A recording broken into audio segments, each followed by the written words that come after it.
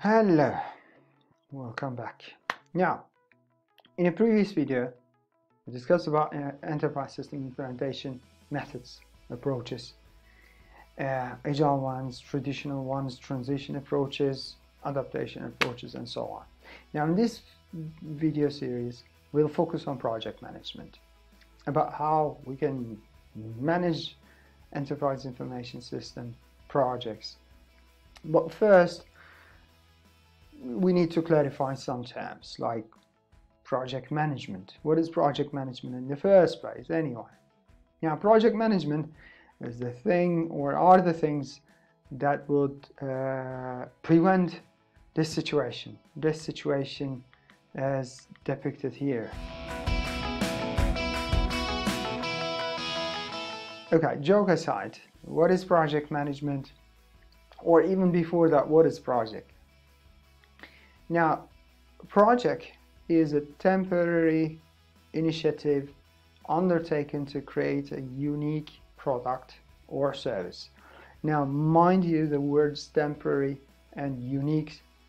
So a project must have a definite beginning and a definite end, unlike operations, for instance, which is continuous, and produce something that is unique. And program is essentially a collection of related projects managed in a coordinated way. For instance, if you are implementing an enterprise system in a large company or large enterprise itself, then we can define an enterprise implementation program where each module implementation can be structured as a project in its own. So you will have a program manager and a number of project managers responsible for the implementation of a particular module, for instance.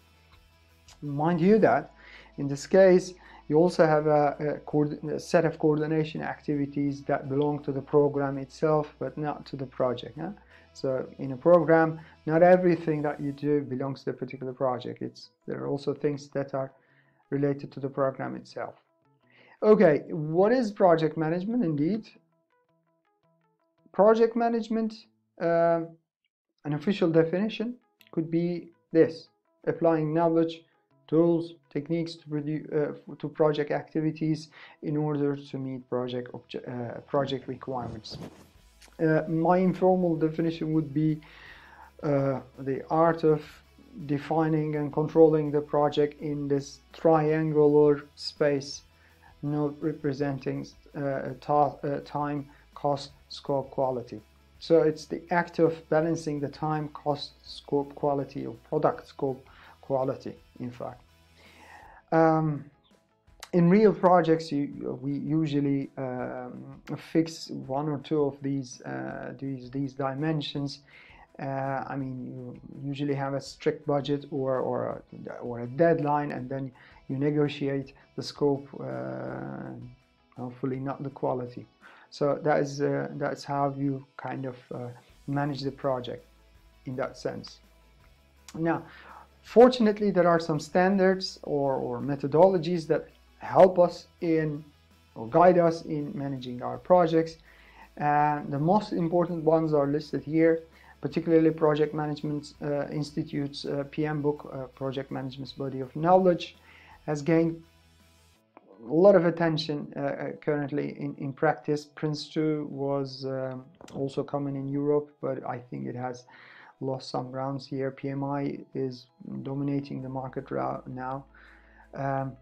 In fact, if you'd like to work as a project manager in practice, in business, you usually go through some trainings, PMI trainings and examinations based on the PM book to become a certified project manager. And this obviously not only ensures that you know sufficiently enough about project management, but also actually help you in some projects.